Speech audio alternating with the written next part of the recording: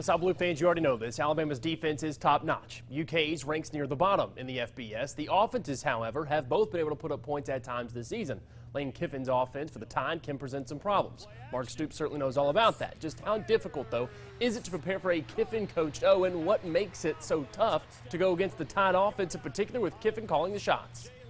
He does, and it's different. Played against Lane, in some of his offenses for a long time, and they are different in their approach, but the same in a lot of ways. The same in a lot of ways in that it starts with being extremely physical. Big backs, big line. And really talented players across the board. More